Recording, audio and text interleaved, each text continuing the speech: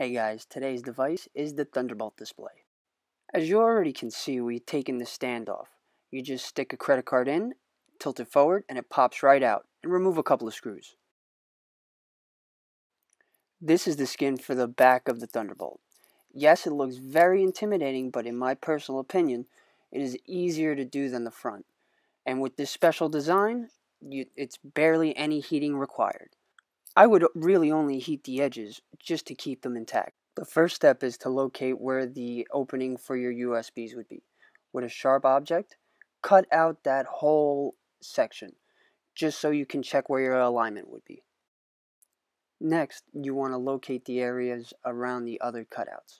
You want to rip that part out too, just enough that you'll be able to see where you can align the skin to your Thunderbolt. Again, like I said, this only looks intimidating. You want to fish the wire from the second hole from the bottom on the skin. As you see here, before I let the center area of the skin go and adhere to the device, I want to try to align around the cutouts the best I can at this point. I'm just going to give it a little press here. That's where the skin is exposed to the device, because that looks good in center.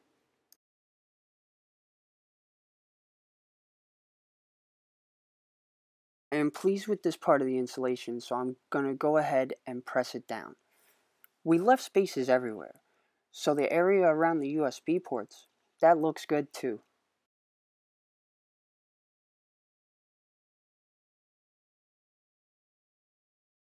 Next, you want to fold the wax paper around the edges.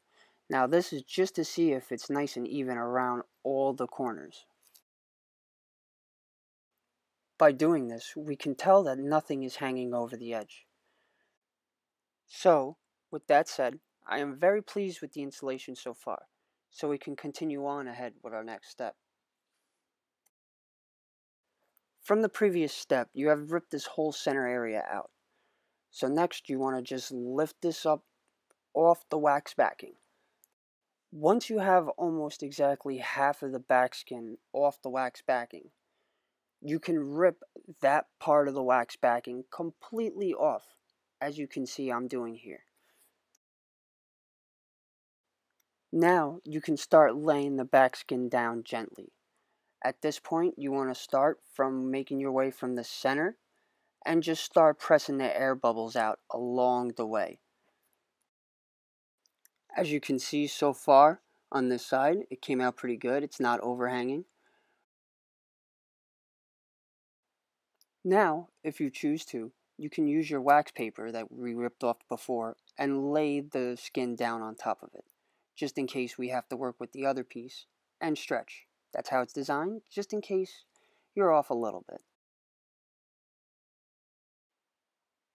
Now, with a round motion from working with your thumb, work your way to the edge until this quarter of the skin is completely down.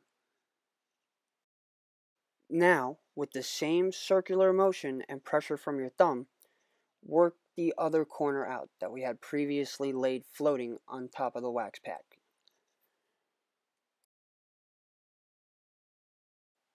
Now, I'm kind of pulling on the skin to stretch it to reach the corner of the back of the screen.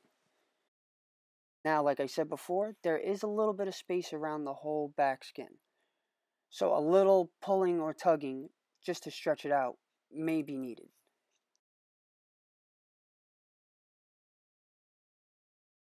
I'm not completely satisfied on how it laid down so far, so you can lift it back up and use a little bit more pressure by tugging on it, and you'll be able to line it up a little bit better.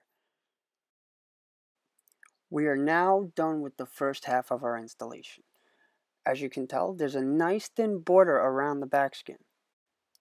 Another point I made before is that I said that it was very intimidating, but very easy. As you can tell, we're already halfway done, and we didn't even break a sweat yet. Alright, now it's on to the second half. Now, while removing this piece off the wax backing, be very gentle, because the section around the USB will be very delicate, and it could rip while you're peeling it off. Once you have the back skin off the wax backing completely, remove it and then double check to see if there's any paper that could be stuck underneath. Now, if you want to play it a little safe, use your original piece of wax paper that we used before and cover one of the corners. Just so it's less than likely that you'll make a mistake. It makes it easier for you. Next, you want to divide the middle. You do so by pressing down and removing all the air pockets from the middle section of the skin. After you've done that, you want to line up the section around the USB ports. And then start with your thumb in a circular motion and press out that corner edge. As you see here, as I'm pressing it down, I am stretching out the corner of the skin. I'm doing so that it meets the edge and it gives it a nice contour, a nice silver border around the skin to the back of the screen. We are now 3/4 of the way done with this skin. See, like I said before, it's not so bad, is it? Now, like what we did before, from the center out, start by, in a circular motion, pressing down all the air bubbles and adhering the skin to the back of the device. And there you go, guys. We installed the back skin for the Thunderbolt display. It was very simple, like I added before. It wasn't that difficult. And we did this without the use of any type of heat, like we would usually on any other type of concave device.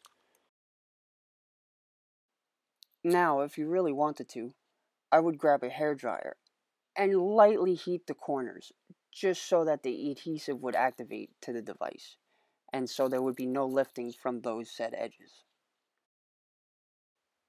Alright guys, thanks for watching, and until next time.